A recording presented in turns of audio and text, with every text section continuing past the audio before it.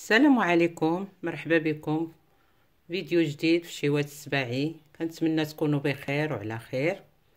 تحضير اليوم واحد الاكله عجيبه وزوينه ولذيذه بزاف، وما كنحضروهاش بزاف، ولكن راه اللي جربها راه غادي يبقى يحضرها. كنتمنى اللي شاف هاد الوصفه يبدا يحضرها، راه كتجي لذيذه بزاف بزاف وفيها الفوائد. ودابا ان شاء الله غادي ندوز طريقه التحضير. اول حاجه في هذا التحضير ديال هاد الاكله، انا درت الماء هنا في هاد الكاسرونه باش غادي نسلقو. هذه الملحه، شويه ديال الملحه فاش غادي تسلق. هاد الاكله الضراع نتاع البقره حيت يكون فيه الحليب، خصنا ضروري نسلقوه باش يتحيد منه داك الحليب. عادي يمكن لينا نحضروا به اللي بغينا نحضروا. غادي نسلقو واحد 10 دقائق ديال السليق ونوليو نتلاقاو. هو الضراع بعد ما سلقتو 10 ديال الدقائق كما شفتوا في الماء والملح، درتوه هنا في هذا الكسكاس حتى تسقطر. دابا غادي نقطعو قطع صغيره، غنقطعو غير صغير. ها هو دابا غادي نبقى نقطعو. هو يجي تقطع هكا صغير كيجي حسن. الجزار ملي كيعبروا لينا هو كيقطعوه بحال هادوك الطروفه كبار، ولكن حنا ملي كيتسلق كنعاودو نقطعوه رقيق. انا راه كنقول الا جربتوه راه ما عمركم تستغناو عليه، راه فيه المذاق زوين ولذيذ بزاف، الماكله ديالو زوينه. وراه كنوصيو عليه الجزار عاد باش يخليه لينا، ماشي الجزار اللي كيبيع اللحم، اللي كيبيع الدواره والراس وداك الشيء هو اللي كيكون يبيع هاد الضراع. غادي نبقى هكا مستمره هاد التقطاع ديالو حتى نكمل. وانا راه عندي كيلو هنايا. هو الضراع الكميه اللي عندي كملتها في التقطاع كما قلت لكم، انا عندي كيلو. دابا غادي نصبو،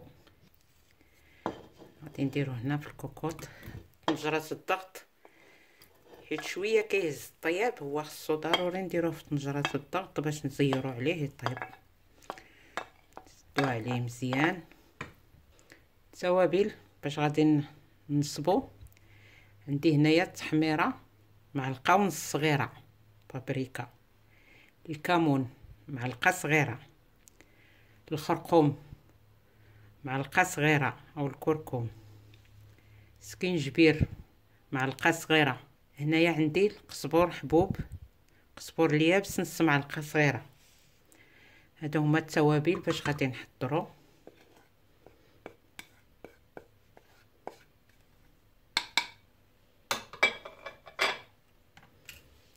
الثومه هنا عندي 4 ديال الفصوص كبار، وراه كيبغي شويه الثومه حكيتهم. راه 4 ديال الفصوص.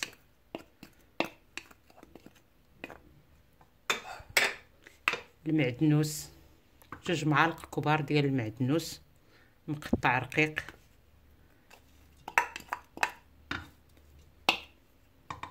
الزيت البلديه عندي هنايا هاد الكاس صغير ما عامرش، قياس واحد 6 المعالق كبار، حيت هو دابا منين كنسلقوه بالماء والملح ما كيبقاش فيه الليدام ديالو، تيكون فيه الحليب. ملي كيتسلق كيخرج منه كل شيء. غادي ندير ليه هاد القياس ديال الزيت باش يجي في الطياب ديالو مشحر وواقف في دمو. عندي هنايا واحد 150 غرام ديال المطيشه، راني عبرتها حيت عندي كيلو فيه هو واحد 150 غرام ديال المطيشه، قطعتها قطع صغيره. الملحه حسب الذوق، عاود حتى نطيبو. منين الا خصاتني شويه الملحه نقدر نزيدها ليه. هنايا عندي السودانيه يابسه، ما بغيتش نديرها مطحونه، هذه غادي نديرها هكايا طيب ونحيدها من بعد باش ما نحرروش. كاين اللي ما كيبغيش الحار، واللي كياكل الحار راه يدير فيه حتى مطحونه. دابا هادو هما التوابل. انا كنقول راه اللي ذاق هاد الوصفه ديال هاد الذراع راه كيجي رائع. دابا غادي نردو شويه نقليه في هاد العطريه ديالو وعاد نولي نمرقو باش تسد عليه يطيب وتنوليو ان شاء الله نتلاقاو. ها هو تيتشحر الضراع، ها هو نشف، هي ديك مطيشه كلها دابت ما بقاتش.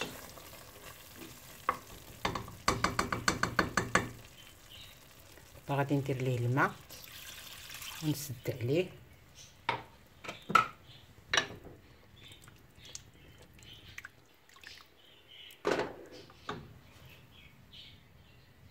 ها هو الذراع ديالنا وجد، ها هو كما شفتوا، هو في طبق التقديم.